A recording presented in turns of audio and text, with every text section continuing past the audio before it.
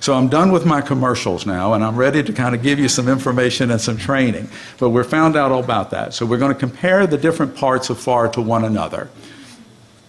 All right, so the very first topic or question that comes about is, what do FAR subpart 8.4 and part 13 and part 15 cover? So what we're going to do is discuss those in regards to the individual elements of what they actually do cover. And so when we speak about 8.4, 8.4 is the direction for a contracting person to use, a government contracting person to use, in how to actually utilize the schedules program. Now listen, I just refer to it as the schedules program. You may have heard of it as the Federal Supply Schedules program, or you may have heard of it as the MAS program, M-A-S, as in Multiple Award Schedules program. I've literally heard it called other names, such as GSA numbers, all right, and so forth. But there is only one program that we're speaking about. And when we talk about schedules overall, there's 39 schedules. And, they cover a multitude of commercial product and service. And so if it's commercially available, it is literally, honestly, easier for us to talk about what's not on schedule than what is, because of the magnitude of what's available. It's not grandma's GSA schedule process anymore. Back years and years ago, the schedules process was predominantly thought about as a methodology to buy commonly used items by all of government. And so when it was in place, and many of the schedules were mandatory. None of the schedules are mandatory these days. Now, there are some strategic sourcing tools that GSA have that will be mandatory. But literally speaking, the schedules overall are not mandatory. All right, and so it is a tool that contracting folks have in their toolbox to expedite the process. And when we speak about the schedules program, they're pre-priced, they're already negotiated.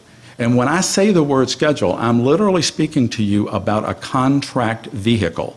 A GSA schedule is a contract vehicle. It is an IDIQ, an indefinite delivery, indefinite quantity type contract. All right, so they are task or delivery order type contracts. All right, but what the concept is here, and many of your agencies do this all the time, your agency establish IDIQ type contracts, and as you have reoccurring needs, you actually order off of that agency vehicle. Think about it in that regard. GSA has set up IDIQ type contracts for anything and everything practically that is commercial by nature. All right, it can be service, it can be supply, but if it's commercial by nature, it's more than likely available.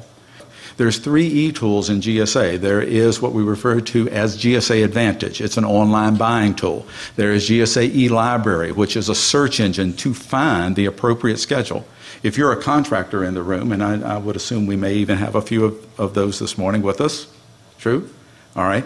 You, as a contractor, can literally look at use e-Library as a search engine to discover where your schedule or where your contract is being held and who your competitors are. If you're a contractor that's never actually used or never been a part of GSA, I encourage those when I speak at small business events to literally use e-Library to find the appropriate schedule for what they sell. All right. And then there's the third e-tool, which is e-Buy. And that is the greatest thing since sugar-free cheesecake, I'm going to tell you right now, okay? All right, because literally when we speak about e-Buy, it is an electronic RFQ methodology. And you cannot, the time that is saved by posting your RFQ on e-Buy, and what it does for you in putting together an abstract for you of all of those offers that you've got. And it holds that information for 7 years so that you can come back to it at any time is just really phenomenal. And if you so desire with e-Buy, you have the ability to literally make the award electronically. So really some good tools, and I would encourage you, if you're not real familiar with those, to at least hit the e-Lab this week, or to go to one of those specialty classes on the tools, if you will.